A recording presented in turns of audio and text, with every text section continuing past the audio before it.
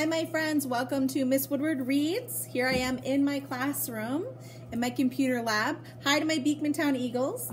I am thinking about spring, so I picked out a book for you today called Rain. I know winter is just starting to melt away, but when we think about spring, I think about rain and jumping in puddles and wearing my rain boots and my raincoat and having lots of fun outside in the springtime weather. So Rain is written by Linda Ashman and illustrated by Christian Robinson. You see here, it's raining outside.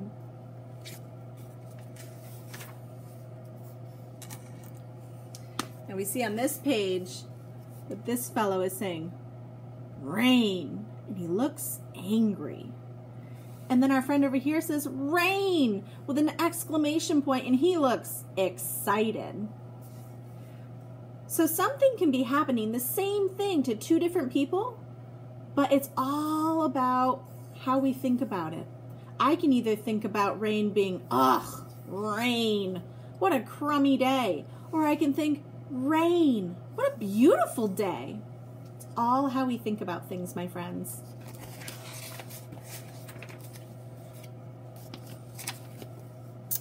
Now here's our older fellow. Nasty galoshes, blasted overcoat. There goes my hair. And here's our younger friend. Is it raining cats and dogs? It's raining frogs and pollywogs. Hippity hop. Who do we think is in the better mood?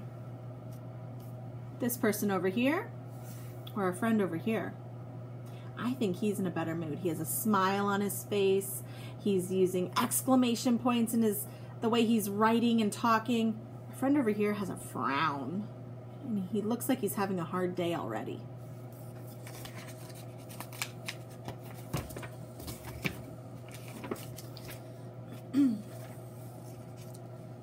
Good morning, sir.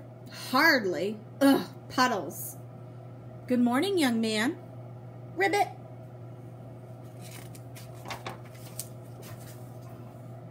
Enjoy your paper. Humph, just more bad news. I don't think he's having a very good day. He looks kind of upset. How could he make his day better? Could he just start thinking happy thoughts? How are you, Mr. Frog? Happy, happy, happy. We see our friends are smiling because they're seeing how happy he is. Sometimes when we smile and we're happy, it's contagious. Everybody loves to smile and be happy. And when we smile and are happy, sometimes we give our happiness to others. Finally, we're here.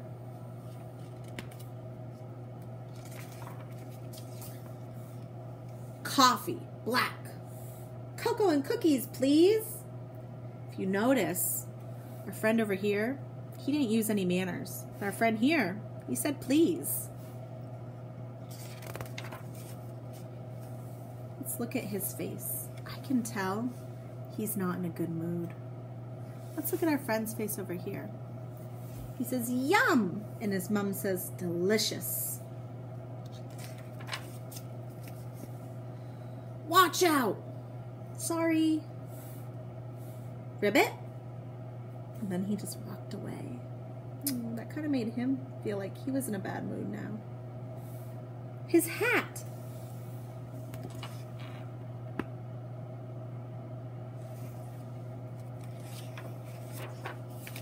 What's he doing? He's picking up the hat. He's taking it with him out of the cafe. Hey, wait!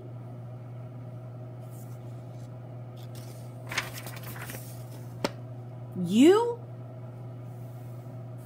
You!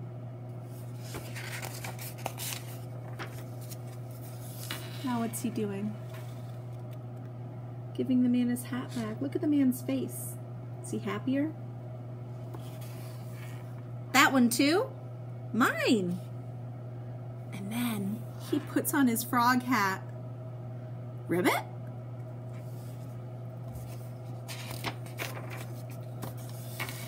Did you notice that he gave the older fellow his cookie? Look at his face now. Yum! I think he's in a better mood. And then our friend over here is waving to him. Sometimes when we're in a really good mood and we can see somebody's in a not so good mood, we can share our good feelings and make them feel happier.